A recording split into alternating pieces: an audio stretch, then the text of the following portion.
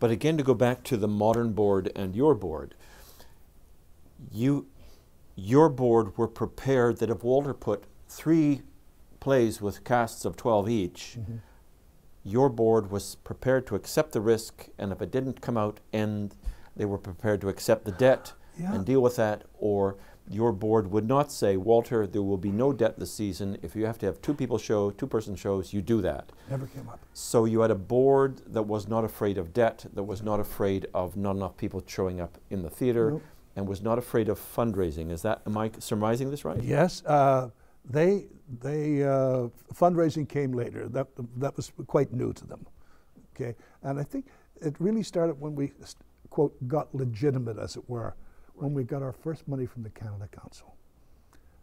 You know, when I started that first year with TMB, I got a grant of $20,000 from the Beaverbrook Foundation.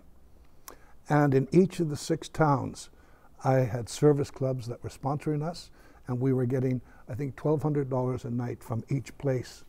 So I had my guaranteed income. Okay. And that was the model for a couple of years, until I started to realize that, hey, these clubs are making money off us. We should be getting that. So out of that, we developed the Friends of TMB in each community.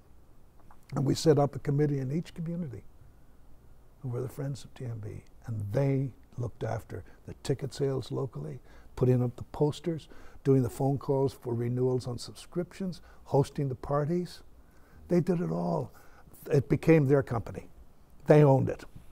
They had ownership. I do want to point out, for the purpose of this conversation, that TNB, I think, is the only theatre company in Canada that actually tours, or did tour its main stage shows. That was a unique model. Absolutely unique. And that wasn't in any other... no.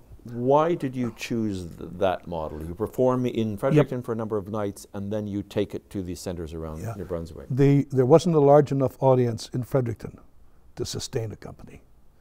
I had been around the province many times when I was active with the Dominion Drama Festival, so I knew, however primitive they were, there were facilities and there was hunger. Maybe they didn't know they were hungry, but there was a hunger.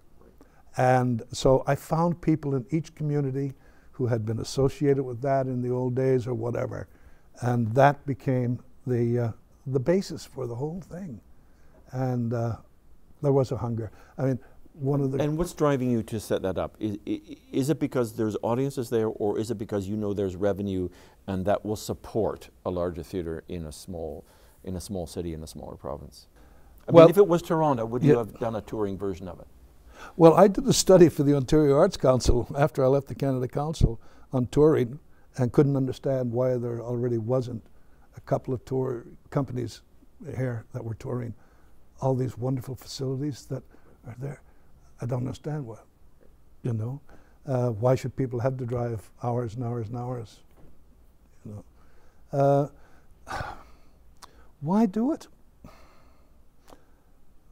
I knew we could sustain it because the people, when I left in '78, I mean, one forgets the transformative power of the theatre. When I left in '78, I went out on virtually every tour, but I went out to say goodbye to all the people who had supported us over those 10 years.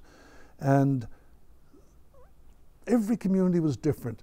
There was the parties where there was lots of booze and singing and dancing and, you know, all kinds of different scenarios. Sussex was quite wonderful because the students there made the tea and the coffee and the sandwiches afterwards, and it happened in the cafeteria.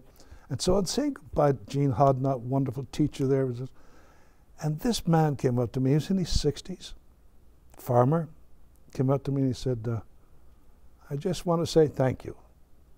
And I said, oh, and I said, yes. He said, you know, one of your plays changed my life. And I said, really? What play was that? And he said, oh, in your second season, yes. Who's Afraid of Virginia Woolf?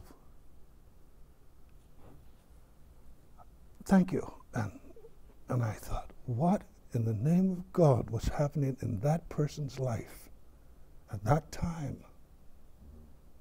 That sitting on a hard chair in a high school auditorium, watching this show changed his life. And I saw so many lives changed. This shy kid that we brought in to do a little small part at the university, Michael Egan, went on to become a pretty substantial designer, you know. C. David Johnson, you know, in our young company. All these hundreds of people who came, whose lives were transformed, and the lives of people who saw them was transformed. We at one point, we were a province of what, around 400,000. We had almost 9,000 subscribers.